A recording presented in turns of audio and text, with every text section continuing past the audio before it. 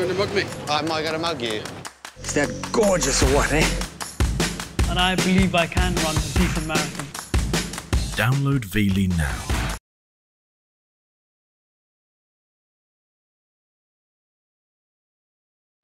Water, lakes like this, have always attracted people's attention.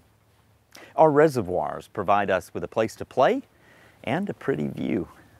But places like this used to be free-flowing rivers. They were altered by the hands of humans to provide for our needs and our desires. There is one, however, that provides us with an unparalleled glimpse into one of the wildest and most diverse stretches of the Appalachians.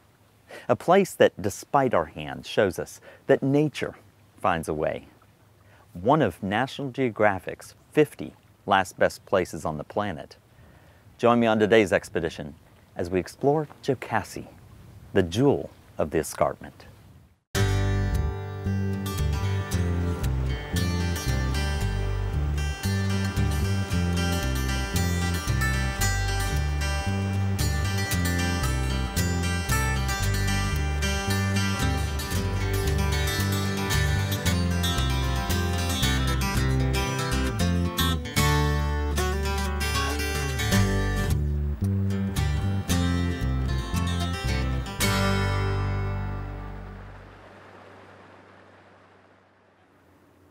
Well, taking a look at this lake, especially on a perfect autumn day like today, and you might think it's just absolutely pristine, and it's not.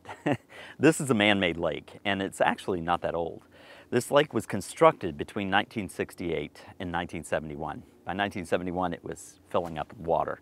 And if you ever want to know what this area looked like prior to the lake filling up, all you have to do is watch a very popular movie, a classic, Deliverance. The first few minutes of that program show you the dam, the wall, the quarry where they took the rock material to make the dam, being constructed, and much of the valley when it was just freshly timbered and getting ready to be flooded. So what was flooded when we built this lake?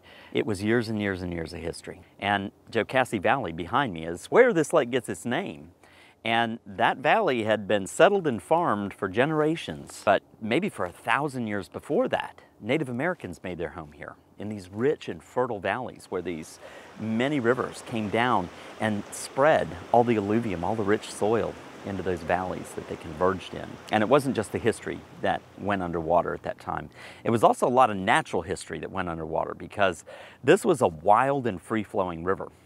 And the hillsides in this valley were the location for many of the plants that make their home really only in this Gorges area. Well, just the simple fact of building this lake, and suddenly we can make our way fairly easily into the upper river gorges that would have been, I don't know, a day and a half or more hike from the closest point to get into.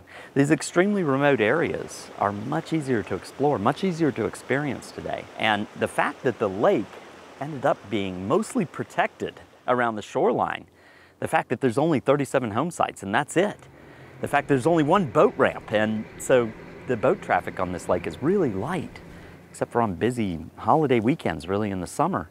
You can come here and be, just like today, virtually the only boat in sight. And the bird life, the animal life, has also adapted to this lake being here.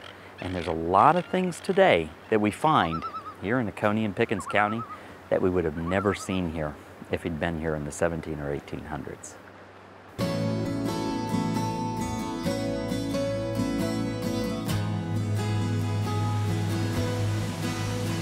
The sheer beauty of this place is, well, it's overwhelming. And if that was the only selling point for the importance of this incredible lake in this incredible region, it would be enough to make number 9 out of 50. This is Wrights Creek Falls, and it's one of many waterfalls that empty directly into Lake Jocassee. And that creates almost like a fairy tale world where you have this incredibly beautiful lake, these incredible hills and waterfalls all joining together. And on many days, when it's not peak season in the summer, just like today, you can come out and be the only person in a place like this. The water here in Lake Jocassee is among the cleanest and clearest of any body of water, freshwater body of water in North America. You see, this lake is formed from 4 major tributaries. It's formed from the Whitewater, the Thompson, the Toxaway, and the Horse Pasture. And they all converged where Jocassee Valley itself used to set underneath this lake today. And those rivers are wild, wild places. They flow through essentially wilderness from just over the North Carolina line all the way down into Lake Jocassee. The clarity of the water is unbelievable. And that's because these watersheds are all on forested slopes. There's no development. There's not much at all to ruin the water quality, to send sediment down into the water. So the water, when it aggregates down here in the lake, is just stunningly beautifully clear. And that makes it a real go-to for people that want to experience scuba diving in a freshwater lake where the clarity is almost what you see in the Caribbean. It makes it just a paradise for kayaking here on the lake. There's hardly a kayaking site on any lake anywhere in the world I know that's better than this. At this falls right here, Wright's Creek Falls, when the lake is up, you can actually take a kayak right behind that waterfall. And when it's down, you can beach your kayak right here and walk up and walk behind that waterfall and get a view of a waterfall that most people never get a chance to see, the view from behind. Well, aside from just the water sports that are here, this lake provides an incredible habitat for many species that wouldn't have been here without the lake being built. So we have 3 species of trout here. We have the state record rainbow trout and the state record brown trout coming from this lake. But there's also bass, largemouth, spotted bass, smallmouth bass, and the native and endemic Bartram's bass is found in this lake. All of the typical suspects, and then some that are really special like the Bartram's bass that are unique to the upper parts of the drainages of these Atlantic drainage rivers that are sort of at the very top end of where they begin, right here with Lake Jocassee. It's an incredible place, and the scenery, the beauty of this place, that's enough to make it one of the top 50. But it goes so much deeper than that, because this place doesn't just hold beauty, it holds diversity. Well, it's almost impossible not to notice the incredible diversity that surrounds Lake Jocassee this time of year. Because right now in the autumn, all of the hues and colors that are just different for every species and every individual of the deciduous trees that coat the slopes of these hills are in full glory. And right behind me here on Double Springs Mountain, we can see not just 1 or 2 species, but a whole myriad of deciduous tree species. Last count that I had, about 121 species of trees that are found around Lake Jocassee. Out of those 121 trees, over 100 species are deciduous, and each one has its own unique hue, so that this time of year I can pick out the deep colors, those deep burgundies that are made by things like sourwood, and the brilliant reds and yellows that red maples come in. They really shade out in 2 different colors, and the incredible brilliant gold this time of year of the hickories. But the diversity is way bigger than just trees here. Pickens County and Oconee County that share this lake, they each hold close to 2,000 species of plants alone. Many of the plants and animals that are found here can be found nowhere else. They're what we call endemic species. You see, we're on the edge of the mountains. This is what we call an escarpment. And the Southern Blue Ridge Escarpment ecoregion, which you're looking at right now rising up behind my shoulders, this area is a place where you go from Piedmont directly uphill into the Blue Ridge, into the Appalachians. And in only about 23 miles as the crow flies from here, you can move from 800 or 900 feet in elevation all the way up to over 6,000 feet at the peak of the Balsam Mountains. And climatologically, that's like driving from a place like Clemson, South Carolina, all the way up to the southern shores of Hudson Bay in Canada. You see, for every 1,000 feet we move up in elevation, we achieve the same amount of cooling as we would achieve if we drove about 500 miles north. Think about it. Over time, plants and animals have to be able to deal with change, and that change comes usually in the form of changing climate. Climate hasn't ever been static. It's always been changing. And as climate changes and as it goes to extremes, plants and animals have to be able to move to accommodate that. How much easier is it to move a few hundred feet or a few miles than it is to move 2,000 or 3,000 miles? So all escarpments work in that way by providing a vertical migration route for plants and animals to escape heat or to escape cold. This place is unique in having super high rainfall, super dependable water, and lots of it. Buffered temperatures because it's in the southern limit. And in over a very short period of time, it has very abruptly changing elevation. And all this has worked together to make this spot magical. But there's one more characteristic of this very area that has truly made it a crucible of life. And to see that, we're going to travel right upstream a little bit farther into one of my favorite places on earth, the Thompson River Gorge.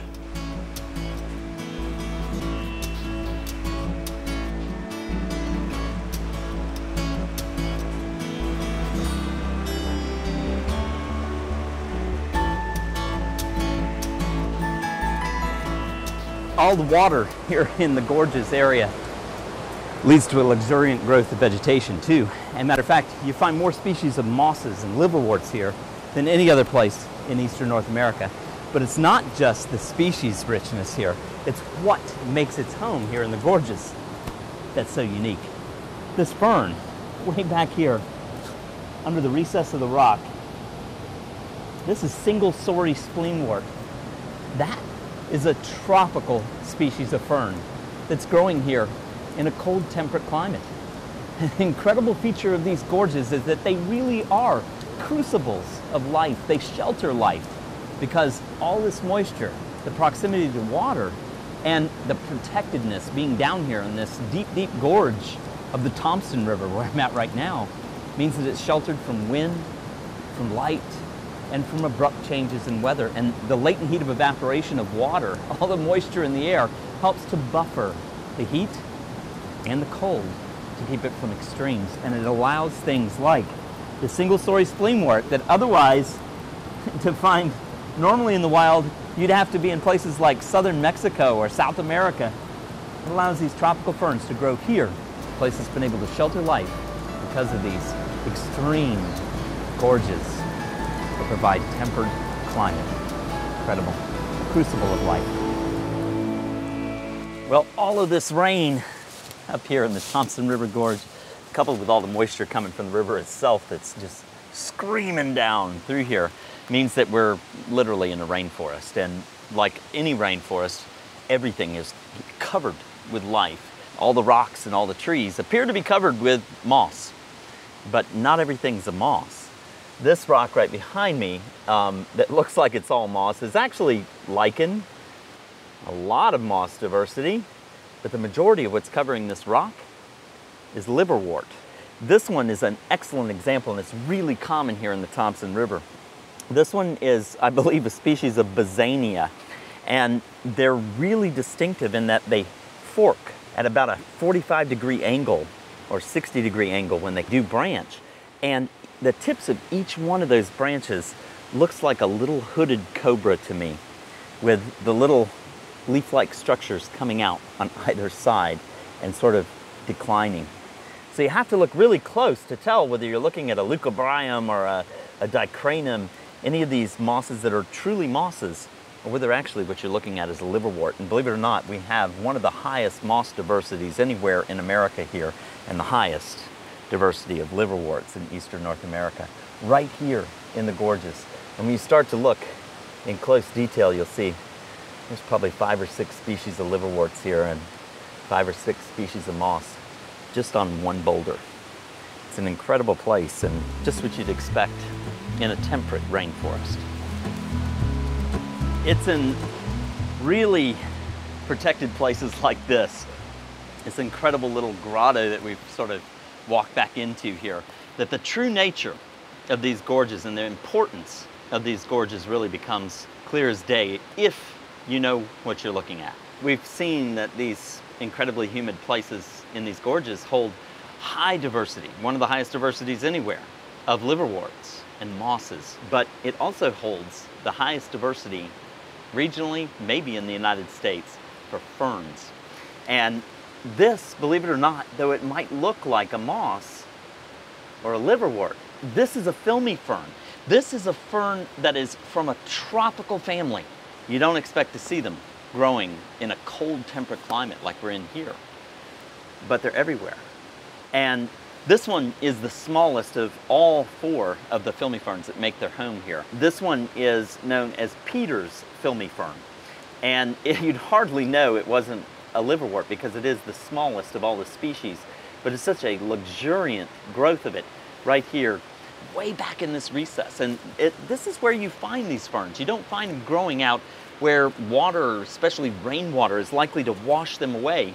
They grow in these deep, dark recesses where they're protected from rainwater, and all the water they're getting is what seeps out of the rock and the humidity that's in the air.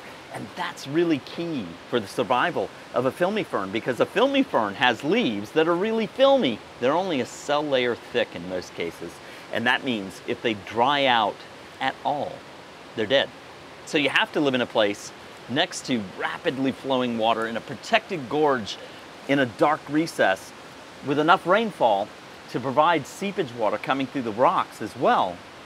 And those conditions really aren't common in the temperate world. This is a species that's really unique to the Appalachians.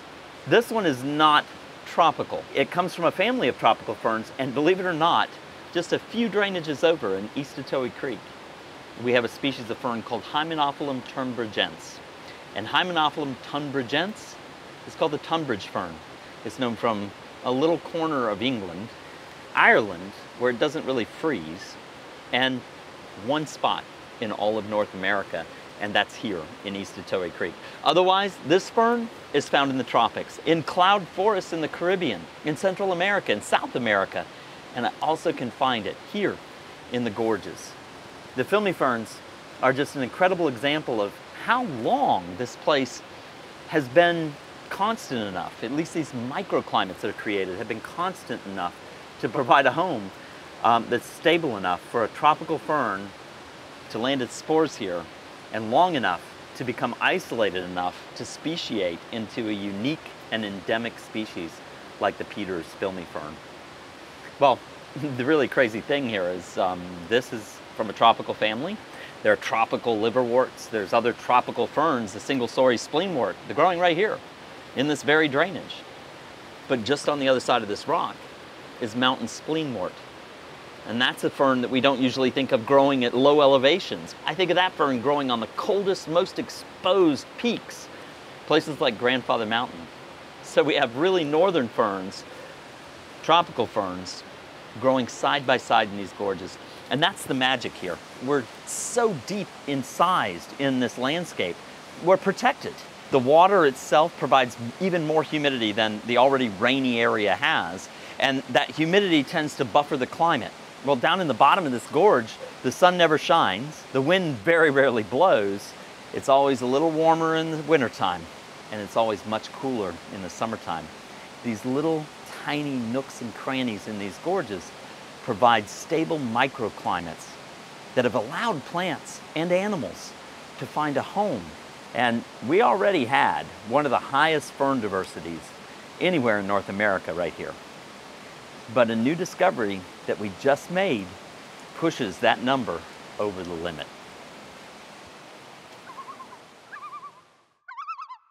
Well, I'm here with my good friend Brooks Wade, who is with Jocassee Lake Tours, and I've been lucky enough to spend a lot of time with Brooks out here on the lake, and his wife Kay. And Brooks has spent an enormous amount of time interested and studying the loons on this lake. And when it comes to an unintended bonus, sort of for what this lake has done, the loons have to be one of the highlights. Oh, it absolutely is, and because of their presence here, it is my favorite season of the year. They are the life of the lake in winter here. Yeah, they sure are, and it's just amazing to be out here, and you get to hear the loons yodel. We just heard them. We've been watching these groups feeding and resting and doing neat things. The ability to observe that, I think, is a rare thing for people who are more familiar with loons in the summer, they're just not that approachable in summer months, and nor do they form in these great groups that we get to see them here. 150, 160 birds every year. We've been counting them for several years now. So tell me what you've learned about these loons over the past couple of years. They actually forage feed, and they will do what you see dolphins do in the ocean. They will herd fish and then penetrate through the schools of fish. And no kidding. Never been witnessed in loons prior to observing them in a freshwater body of water. Wow. We have taken days where we spent 6 and 8 hours and do nothing but data record on one bird. Really? For all day, all day. Every 5 minutes, every 2 minutes, what's he doing? Is he diving? Is he peering, which is just looking into the water? Is he resting? They'll actually nap at 2 o'clock. No kidding. If you watch the birds, it's just this universal nap time that goes on in the winter here around 2 o'clock.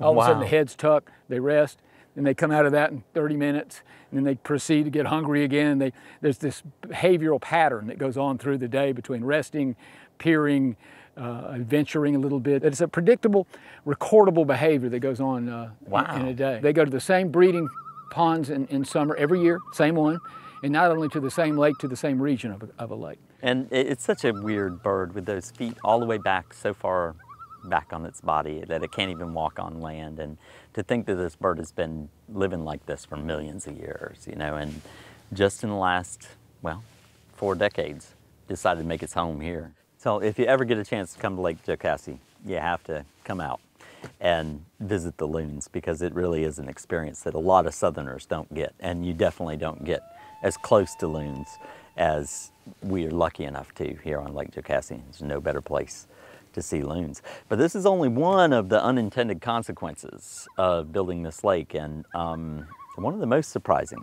consequences of building this lake your wife found, Kay. Indeed. And that's where we're headed next.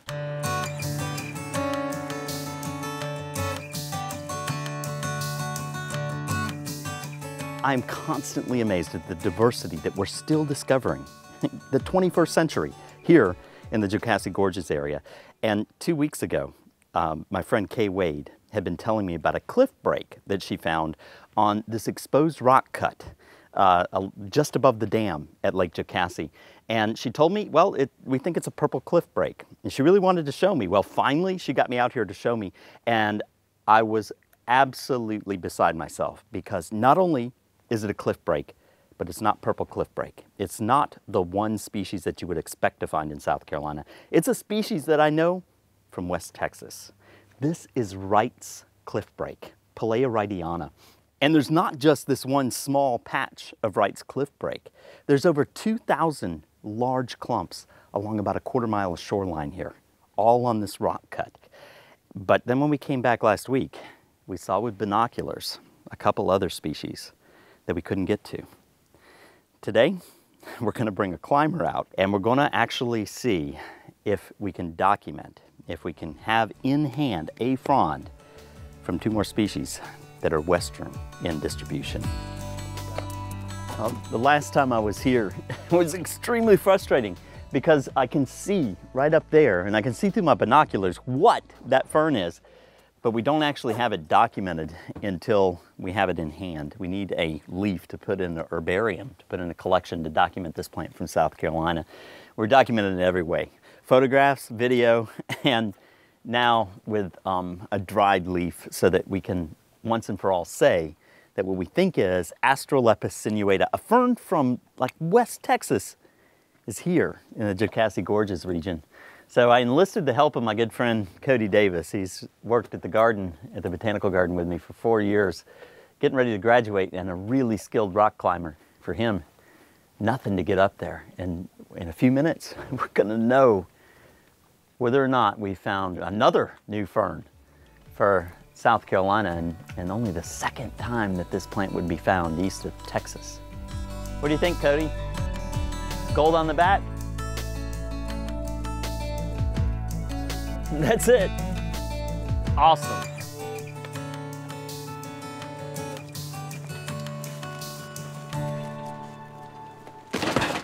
Wow, dude.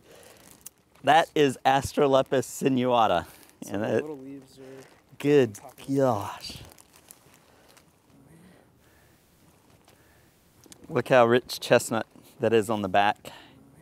And then you see how each one of the pinnae are really symmetrical. That's how you know it's not the other species that has been found. Only one other species has been found, and then again, only once in the eastern U.S., and that's Astrolaepis integerrima, which was found in Alabama. But this is Astrolaepis sinuata. And now that we have a specimen, sucker is documented for South Carolina, documented for the Carolinas, and the population here is huge. There's thousands of these up on the cliff.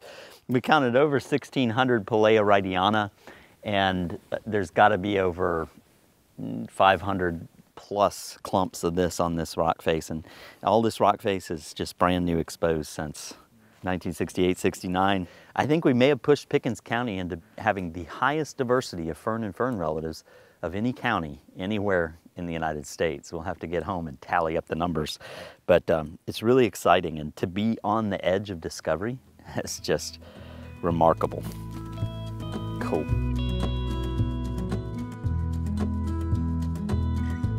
Perhaps the most beautiful thing about Jocassee to me is that despite our destruction, our change that we brought onto this system, life has found a way.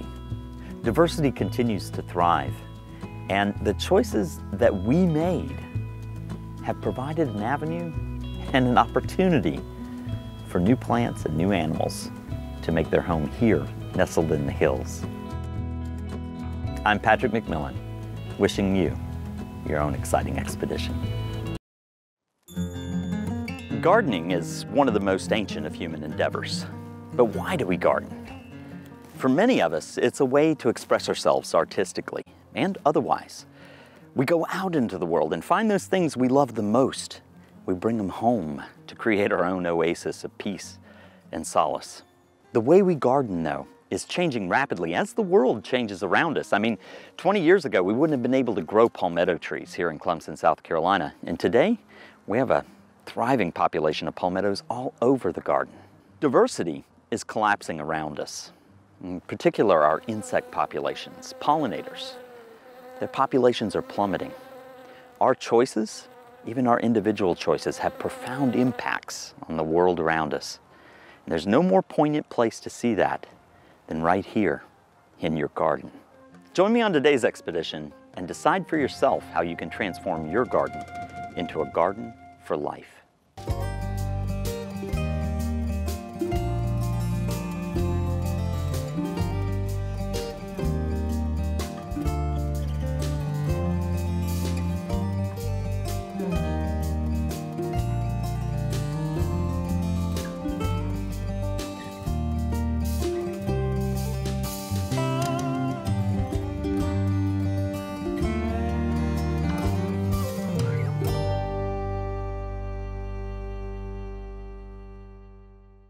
Well, this is pretty much your typical American landscape.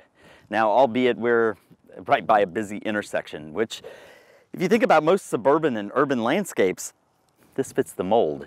A couple, 3 dwarf yaupons, some dwarf palmettos, back here some little southern bayberries. What's missing here is life. It's not filling the voids between these neatly ordered piles. Life doesn't do this naturally. This is a remnant of our history. What we've done here in America is we've adopted the concept of British colonialism right into our landscapes. The big difference between the way we have traditionally landscaped in America and the way that I landscape and the way that most modern gardeners are trying to push landscaping is that I look at the world through wild American eyes. Think about the places that you love, the natural places. What makes them beautiful? Think of how they look, how they function, how they feel, how they sound. You can duplicate that right here, even in a suburban and urban lot, if we abandon and throw off the shackles of colonialism. We just have to start using wild American eyes when we start to design these landscapes. So we have a choice to make. We have the choice of whether to fill space with life or to fill it with mulch and weeds. Here at the South Carolina Botanical Garden, we choose to minimize the amount of mulch we use. And that's because you have to replace mulch. And not only that, but you also have to weed mulched beds. And you have to make the decision of whether or not you're going to spend your time weeding and remulching, or whether you're going to fill that space with life and let life do the work for you. We do that by selecting species like this. This is strawberry begonia, and it's not a begonia at all. It's actually a species of saxifrage. And what I love about it is that this is evergreen. This is the cold time of year right now, and it still fills this bed with leaves and really helps to keep down the weeds. The great part about filling your garden with ground covers in between the plants rather than filling it with mulch is that these plants also support life. Some others that we use here at the South Carolina Botanical Garden include globe amaranth. Now that's a plant you can grow pretty much anywhere in this country. You can fill vacant spaces in full sunlight with this in virtually any texture soil. And globe amaranth comes with the added bonus of being one of the best plants I know of as a nectar source for butterflies, particularly skippers. Love globe amaranth. Another species that we use a lot here in the South Carolina Botanical Garden, particularly where we have loose or sandy soils, is a plant called blanket flower or gaillardia. And that plant is not just a great ground cover, but it also provides one of the best seed sources I know of for seed-eating birds. If you want to attract goldfinches into your garden, there's no better plant than blanket flower. Now, the choice is ours. We can either have a garden with a lot of mulch and a lot of weeding, or we can choose to fill that space with life and watch other life become attracted to that life and make your garden a richer place by far. When I became the director of the South Carolina Botanical Garden, I knew that we had to do something to transform the landscape, something to attract attention and set ourselves apart. I decided to use the resources we had, which was space. Lots of space, 295 acres, and apply my philosophy of encouraging life in all forms throughout the garden. We here at the South Carolina Botanical Garden have changed our management regime to encourage life. We choose to let life fill every vacant space, and in much of the garden, we try to represent what South Carolina is and what it was by applying traditional land use techniques. Our management has produced one of the densest and most diverse pollinator populations I'm aware of. You can feel, hear, smell, and see the life all around you. And the South Carolina Botanical Garden has become one of the best nature reserves I know of in our state. The crowning achievement and central exhibit here applies all of our holistic concepts to represent South Carolina from the mountains to the sea. This grand experiment has set us apart, the Natural Heritage Garden. The unique thing about the Natural Heritage Garden is really that we didn't make a garden, we made habitats that are found in South Carolina. So here in this garden, we find all of those things that you encounter when you actually visit the natural communities out and about in South Carolina and the southeastern United States. So this is a great example. When you enter the Cove Forest here, in the Natural Heritage Garden, it's as though you've been transported up into a cool, moist cove in places like the Jocassee Gorges or up near the fish hatchery above Walhalla. In this exhibit, you're not looking at a group of plants that grow in the Cove Forest, you're looking at an actual Cove Forest ecosystem that's been brought into the garden. The rock that occurs in this type of forest is here. The soil that's derived from that rock, be it acidic or basic or in between, is here. The hydrology is here. The moisture is here, and the vegetation and ecosystem processes that happen in these communities are here, exactly like you'd see in the wild. You're literally transported out into South Carolina, and that's what makes this incredible trail what it is, and I can't wait to share the rest of it with you.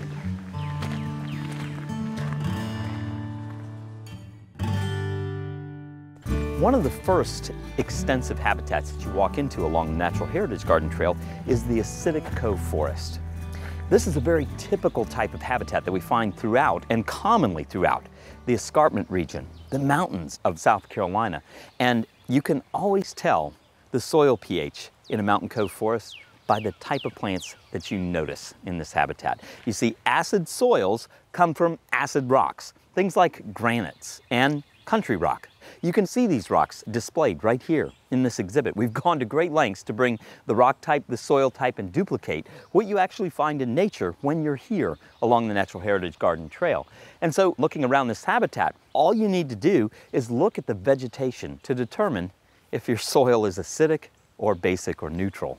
And if you find lots of evergreens, species like the gorge rhododendron, the mountain laurels, or species that are in that family, the heath family, like deciduous azaleas, flame azaleas, pinkster flowers, blueberries, dog hobble.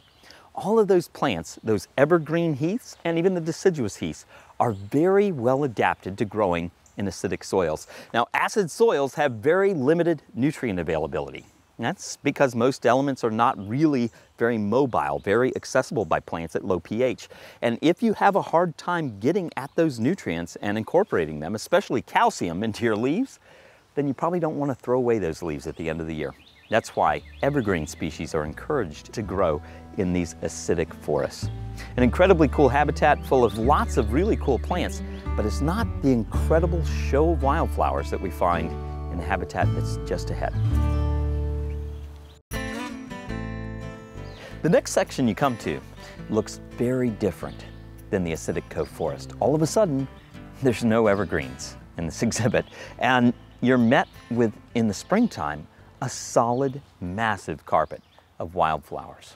This is probably my favorite section of the trail in the spring, simply because there are just so many hundreds of species of plants that green up and color up the area. This is very different from the acidic cove forest because of the bedrock that occurs here. This is a basic cove forest or a rich cove forest, and that basic or rich refers to the rock type which builds the soil type. The rock found here in South Carolina that leads to the higher pH of this habitat is a rock called amphibolite. It's this dark black rock that's situated throughout the exhibit here. And that dark black rock is high in magnesium and in some cases high in calcium, and that bumps up the pH and allows nutrients to be much more available for plants. And so if nutrients are abundant, you don't have to worry about holding on to your leaves over the winter like evergreens do, and you can toss away those nutrients at the end of the growing season and not worry about where you're going to replenish them from the next year.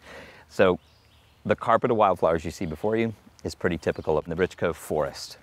To many people, trillium are the most beautiful of spring wildflowers, and there's no place better to see trillium than right here in the Rich Cove Forest section of the Natural Heritage Garden Trail. Trillium are named trillium because they have parts in threes. They have 3 petals, 3 sepals, 3 leaves, and 6 stamens, 3 times 2, and 3 parted or 6 parted ovaries. So everything in parts of 3, trillium. Beautiful plants, and there are 2 main groups: those that have their flowers held directly up against the leaves, like this lance-leaf trillium, or the pale or faded trillium that's so characteristic of the southern Blue Ridge Escarpment region here that we're representing in this exhibit. And then there are those that have their flowers held on pedicels above the leaves, those like the sweet white trillium, the bent trillium, and the wake robins, the great white trillium. Even though they look so different, those pedicels, different colored flowers, they're actually very closely related, members of the same genus, the genus Trillium. That genus turns out to have a really cool story too. Trillium are more abundant here in the southern Blue Ridge Escarpment ecoregion, our backyard, our mountains of South Carolina, than anywhere else on the planet. There's more species per unit area. Now why? Well, it's not just trillium.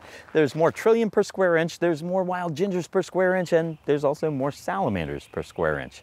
So why more species here in the southern Blue Ridge Escarpment? It has to do with the fact that trillium, salamanders, and wild gingers are all very poor at migration. You see, trillium and wild gingers are carried around, their seeds are carried around by ants. And ants can't carry seeds too far, and it takes about 7 to 10 years to grow an adult trillium. So in 7 to 10 years, they might be able to disperse maybe 100 meters, 100 yards approximately. And that's just simply not fast enough to keep up with climate change. They can't escape changing climates to migrate north or south. Well, this little section of our mountains has provided a place where these species can exist in the same region without having to move long distances to accommodate for changes in climate. How do they do that? Well, they can migrate up and down slopes because there's a lot of elevation change in a very short distance here. And we are at the very southern edge of the Blue Ridge, so we catch more moisture than anywhere else in the mountains, and maybe we have a slightly more tempered climate than anywhere else in the mountains. But also, our mountains are dissected by deep gorges, and those gorges themselves shelter humid, moist microclimates that are always warmer in the wintertime and always cooler in the summertime than the surrounding area. And all those things have worked together over eons to produce this incredible assortment of plants, places that I call crucibles of life during times of change. The trail continues into the Piedmont habitats.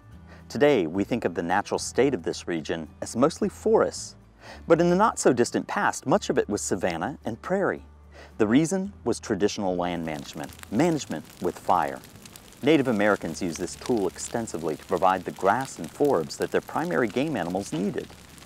We know this from colonial-era naturalists like Mark Catesby, who visited the area as early as 1723. For thousands of years, this fire persisted, and today we have reintroduced this historic management regime into the South Carolina Botanical Garden. We burn our 9-acre Piedmont prairie every year, typically in late winter or early spring. The recovery is dramatic and rapid, and it's not just recovery, it's an essential part of the lives of the plants and animals that historically called this habitat home. It doesn't take long to recover from fire. I mean, it recovers at breakneck speed here in this ecosystem. And right now, here, only 6-8 weeks after a fire, and you can hardly tell the place burned at all.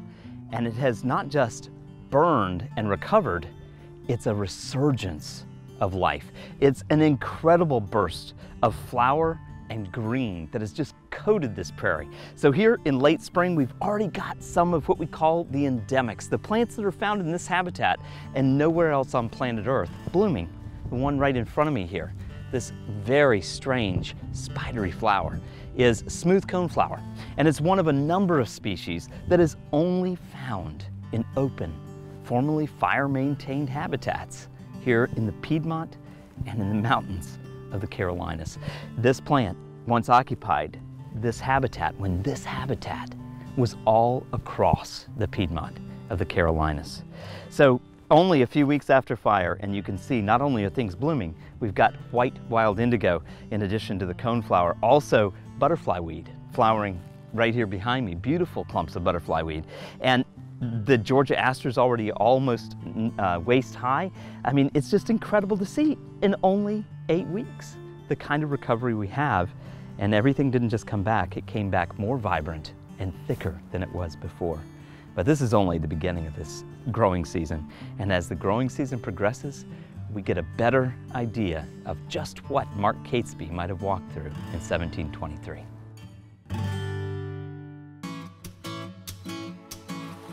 Life needs water. Providing water in your garden is a sure way to bring life to you. Ponds are popular features in gardens, but most are sterile. Our ponds, even the very formal ones, are full of water plants and free from pesticide, and the result is a thriving community of aquatic animals. Dragonflies, damselflies, and other predatory insects are super abundant here. Though we have so much still water in the garden, we don't have a mosquito problem. That's because the predators are doing the control for us. A clean, neat, fish-filled wetland is a fairly sterile wetland. Here we have the opposite, and this is illustrated by our leaky pond. This allows us to introduce our visitors to a model Carolina bay.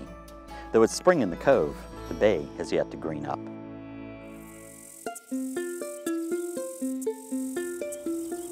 Carolina bays were discovered not long after man achieved flight. After the airplane was invented and pilots were flying along the Carolina coast, they noticed that there were thousands and thousands of very similar egg-shaped depressions pockmarking our coastal plain, all oriented in the same direction, northwest to southeast. Nobody's really sure how Carolina bays were formed, but it doesn't mean there's any shortage of hypotheses. They range from meteor showers, in other words, objects from outer space bombarding our coastal plain and creating all these patterned wetlands, to much more accepted theories like the gradual theory of formation that involves the groundwater and the underlying bedrock sinking and coastal currents combined with even the wind blowing from a predominantly southwesterly direction during the ice ages. All these things coming together to form these incredible Carolina bays that we see today. They vary in size from less than an acre to hundreds and hundreds of acres. Lake Waccamaw, one of the largest natural lakes in the Carolinas, is in fact a Carolina bay. Regardless of where they came from, these Carolina bays shelter wildlife ranging in size from black bears down to the tiniest of insects. Thousands of species make their home here, and even with plants, you find more species, rare species associated with these Carolina bays than any other habitat type in South Carolina. One thing's for certain, Carolina bays today are threatened. They're at risk. They're at risk because they no longer are protected as wetlands under the Clean Water Act. A Supreme Court decision back in 2002 removed isolated wetlands from receiving the same protection as those that are connected to navigable bodies of water. What this has meant is lots of Carolina bays are being converted. They're being drained, converted to farmland. They're also threatened by urbanization as our neighborhoods spread out into the wildlands that once were just home to wildlife in South Carolina. And it spells disaster for all those species that depend on isolated wetlands. Carolina bays today are in need of our help and our support and even restoration. It's just amazing to me to think that something that happened so long ago in the geologic past could be so important to the life that we see in South Carolina today. From here, the trail continues into the habitats of the Carolina coastal plain. It's hard to believe that we were able to recreate a functioning coastal plain community here in the upstate of South Carolina. But when provided with all the elements they need for growth, that's exactly what we've done. The longleaf pine sandhills, savannas, and even the maritime communities are all represented here. The wetland savannas illustrate a habitat that represents the most diverse natural community on small spatial scales anywhere in the temperate world. 60 to 100 different plants alone can coexist in a single square meter. This is where most of the carnivorous plants thrive, and the Natural Heritage Garden provides an immersive experience to view how fire, water, soil, and humans all interact to produce our natural communities. Perhaps the most surprising habitat found here is the maritime forest. This area, complete with palmettos and Spanish moss, would not have survived here in this part of South Carolina only 2 decades ago.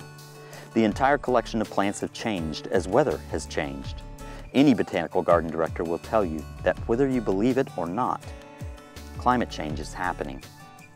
Our climate is changing, and one of the goals of our garden is to experiment with new plant material to allow us to continue to have a thriving garden that supports life, even in the face of water shortages and a changing climate. You don't have to go to California to see a super bloom. You can see a super bloom right here in South Carolina at the South Carolina Botanical Garden. And this is the same sort of bloom that you would have seen if you'd been in California earlier this spring, because these are the same desert annuals that are responding to the cooler, moister times during the winter and early spring, here the same way they do in California. And this garden here in South Carolina is dedicated to trying to understand how we can cope with climate change in our own home landscapes.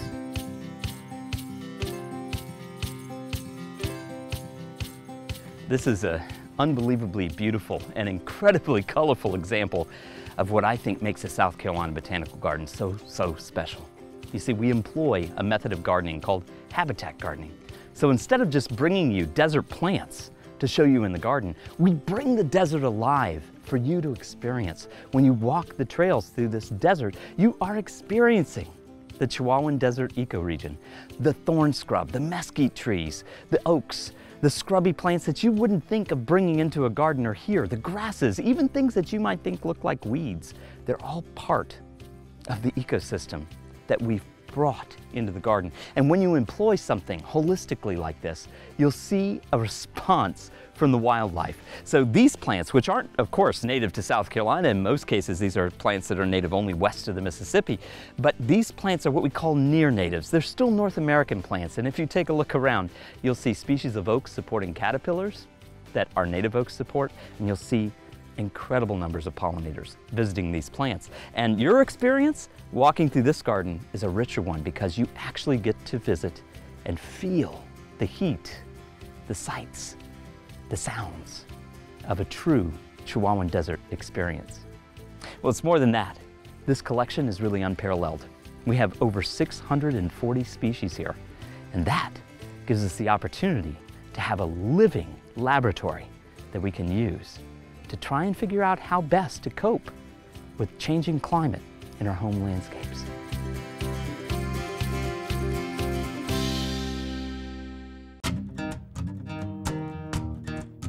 Cacti are so much more than just spines.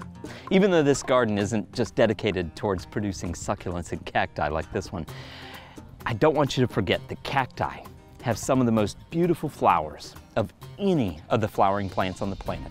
The diversity, the colors, and the numbers of flowers are outstanding. And these are fantastic pollinator support plants. You've never seen so many bees in your life. It says the bees that are drawn to these incredibly huge flowers on cacti. So don't forget, even though cacti are a little cliche to have in a drought-tolerant garden, a drought-tolerant garden wouldn't have nearly the color without the beauty of cacti.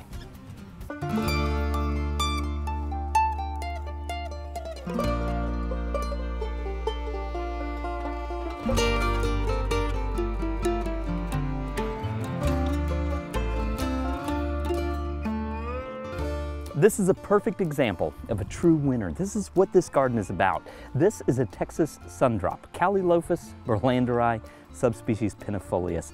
And that species is exactly the type of plant we're looking for a resilient landscape in the South. It has flowers that are produced in abundance from April all the way to frost.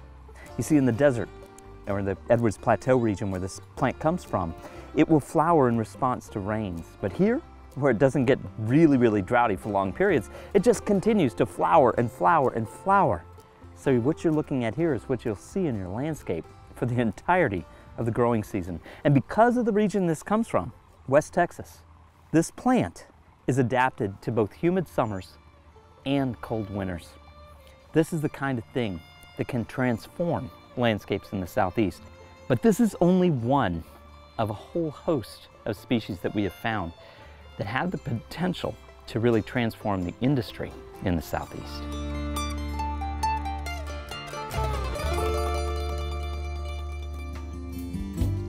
I hope that wherever you live, wherever you garden, that you create an oasis of life full of positive choices.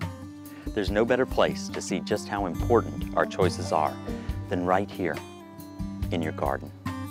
I'm Patrick McMillan, wishing you your own exciting